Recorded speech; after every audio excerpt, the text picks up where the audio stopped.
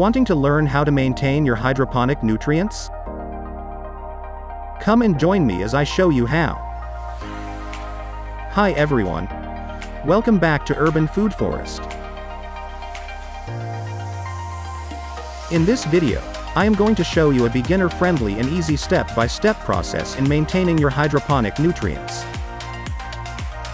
You will not believe the 2 common household ingredients you can use to maintain your hydroponic nutrients, so be sure to watch until the end of the video. While there are various hydroponic systems to choose from, there's one thing that remains the common denominator in growing plants hydroponically: the nutrient solution. The nutrient solution serves as a major source where hydroponic plants get their nourishment. By being able to effectively maintain the hydroponic nutrients, the higher the success of your hydroponic gardening will be. How to choose the right hydroponic nutrients? As opposed to growing in soil where additives like manure, compost, biosolids, etc. may be used, hydroponic plants need a balanced nutrient solution as soon as it is transferred into the hydroponic system. Hence, it is imperative to choose the right and the best ones. You might stumble upon choosing which one to use, the dry or the liquid nutrient. Aside from the most common difference, which is the composition of a dry, power nutrient and the liquid nutrient, they differ in other aspects too, such as the concentration. Dry nutrients are economical as they may be shipped in bulk as compared to liquid ones which contain water. They are also a win when it comes to longer shelf lives for maximum cost efficiency, although they would require a more careful handling and storing in airtight containers as they are susceptible to absorb water from air. Liquid nutrients, on the other hand, are pre-mixed, so they are easier to use. For more fun and insightful interaction with our friendly community of growers, visit our website in the video description below. Don't forget to subscribe and turn on the notification bell to get daily updates. What is the right mix of hydroponic nutrients? A good nutrient solution would have the following macronutrients: nitrogen, phosphorus, and potassium. Magnesium, calcium, and calcium come next. All of these are the vital elements that your plant must be getting from your nutrient solution.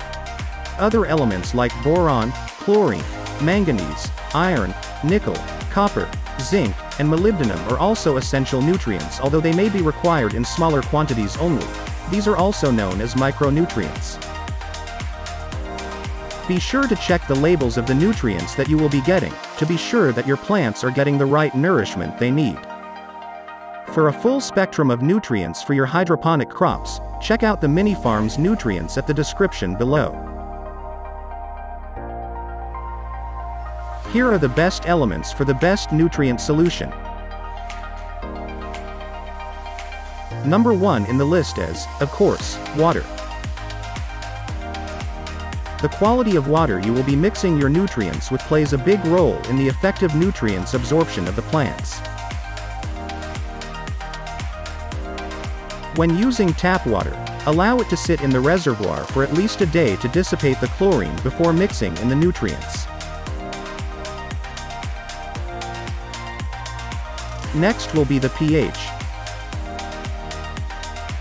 Follow the directions on the nutrients label for the right mix. Allow nutrient solution to sit for at least 2 hours and then use a pH meter. An ideal pH is 6.0, while the acceptable range is between 5.5 to 6.5. Use a pH balancer readily available in local hydroponic gardening stores to adjust the pH accordingly. For a natural pH neutralizer, use vinegar and baking soda. Vinegar lowers the pH while baking soda raises it. They are readily available in your home too. Moving on to the next, which is the temperature. Your nutrient solution should be maintained at a steady temperature of 65 to 75 degrees Fahrenheit. Hot solution breeds bad bacteria and an increase of microorganism. It will also be bad for the tender roots of the plants. On the other hand, The plants will grow slower at lower temperatures as the roots will begin to shut down. They will not be able to get enough oxygen in cold nutrient solutions. Last but definitely not the least, the sunlight. A combination of sunlight and nutrients favor the growth of algae. Be sure to cover every spot possible so the sunlight would not reach your nutrient water. For more tips on how to control algae, visit the description below. Over time, the nutrient solution will decrease as the plant absorbs them, and some are lost due to evaporation. Refill with water only as the nutrients don't evaporate. However, the nutrient solution would need to be replaced every 2 weeks for optimal plant growth.